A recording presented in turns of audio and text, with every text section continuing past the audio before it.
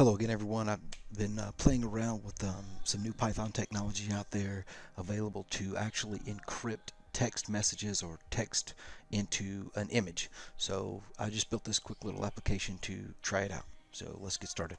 Just type in hello world, hit the encrypt button, and it generates this image. This is templated image from basically a promo copy of my book. So we'll just go ahead and save that image on the local machine. So we'll just save it as what is called the enc.png.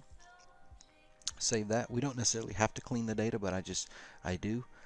So to pull that message off of there, just click on enc.png, open it up, and then hit decrypt. And there you have it. So that's just a quick little tutorial. The possibilities of something like this are limited based on your imagination. Off the top of my head, I would say it could be used for journalists in certain parts of the world to encrypt their articles or their content into images and send those images, as innocuous as they may be, to the outside world in an effort to bypass certain censors or things like that. Law firms could use this for certain client interactions. There is currently, I think it's I have up to 1,000 character limit on this, so 1,000 characters.